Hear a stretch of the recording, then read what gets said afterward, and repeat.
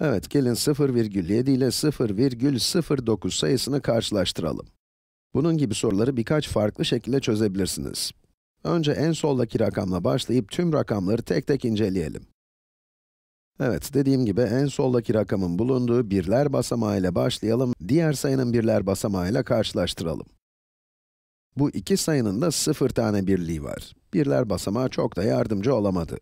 Devam edelim ve birler basamağının hemen sağındaki onda birler basamağına bakalım.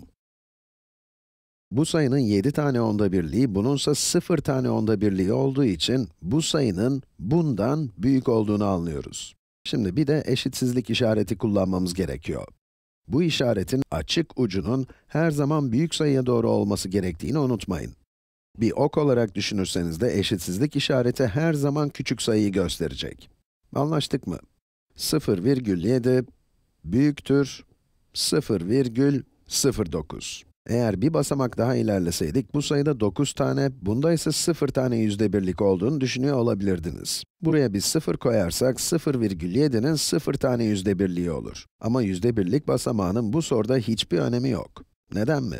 Çünkü 10 tane yüzde birliğiniz olsa bile bu sadece bir tane onda birliğe eşittir.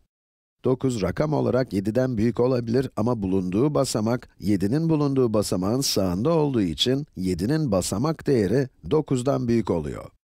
Bu sayının yüzde birliklerini 1 artırıp 10 yapsanız bile ancak bir tane onda birliğiniz olur. Bu sayının ise 7 tane onda birliği var. Gelin bir tane daha yapalım. Diyelim ki 0,29'u 0,31 ile karşılaştırmak istiyoruz. Bu örneğin diğerine göre biraz daha açık, biraz daha anlaşılır olduğunu düşünüyor olabilirsiniz. Bunu %29, bunu da %31 olarak düşünürseniz, bunun daha büyük olduğu çok net, öyle değil mi? O halde eşitsizlik işaretinin açık ucunu büyük sayıya çevirelim. 0,29 ya da %29 küçüktür 0,31 ya da %31. Ya da isterseniz az önce yaptığımız gibi de düşünebilirsiniz. İki sayının da birler basamağı 0. Onda birler basamağında ise bunda 2, bunda da 3 olduğu için onda birler basamağının ötesine bakmamıza gerek yok.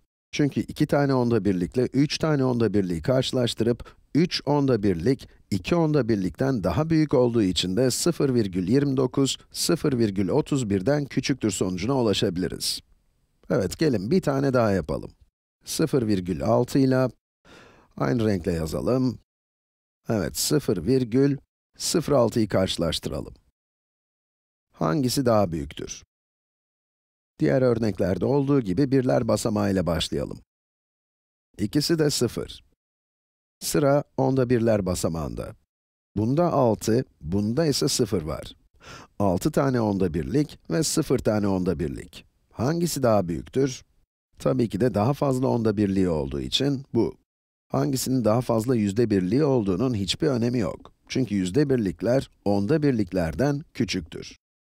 Bunda 6 tane, bunda da 0 tane onda birlik olduğuna göre bu sayı daha büyüktür. 0,6, 0,06'dan büyüktür. Hatta aslına bakarsanız 0,6, 0,06'nın tam 10 katı. Tam 10 katı. Bunun açıklamasını da başka bir videoda yapalım.